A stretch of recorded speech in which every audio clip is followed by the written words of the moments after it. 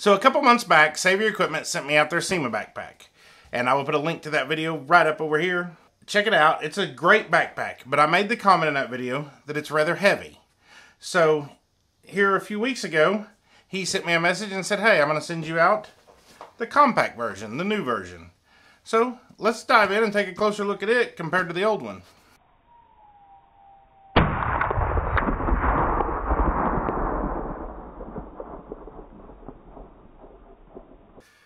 Alright, so the compact version of the S.E.M.A bag still has almost all the same features that the original bigger bag had. It still has your molly webbing on the front. It still has your Velcro to put some patches on. It still has a front pocket for like documents or something small.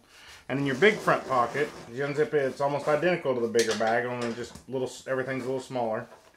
It's got two mesh pockets up here for ammo, or I've got a stapler and a cleaning kit in it. It's got a padded pocket for your eye protection to go in. Keeps it from getting scratched. It's got these little pockets that I've got some little earplugs stored in both of them. It's got places for pencils and some other stuff down here, magazines and such. And then I'll zip this one back up. Your top pocket, it's a very large top pocket. I'll see if I can tilt it so you can see. I've got a couple sets of ears in here, and then several boxes of ammo stuffed into it. And still room for several more boxes of ammo in it. And on this side, we just have some molly webbing if you want to attach an Ifak or something like that to it. The back of it, you still have your padded back and the padded shoulder straps. It does still have the little rain jacket, and I'm not going to pull it all the way out and put it on. I did in the other video, but I'm not in this one. So it's got the little rain jacket you can put on it.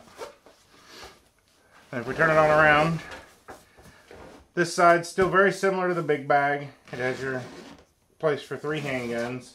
Now the bigger one had the little heavier duty cases in here. This one's got some little smaller cases, but they're still plenty big for a full-size gun.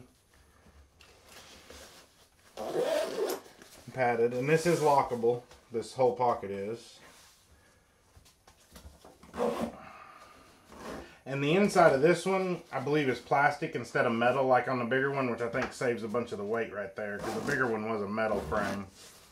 So I think Save Your Equipment really took their customer feedback into consideration whenever they made this bag. I really like the size of this bag. The weight of this bag is very comfortable. So yeah, check it out. There'll be a link in the description below to it on Amazon. You can see the current price there. I think it's around $90 there, whereas the other one I think was $110 or $120. I don't remember exactly. But yeah, check it out, and I'll also post the link in the description to the original video on the original full-size bag if you're interested in it, because it's a very nice bag, and I used it all the time up until I got this one, and this one just is lighter to carry and stuff for me. But they're both very nice bags, both well built, so check them out if you're interested in a range bag.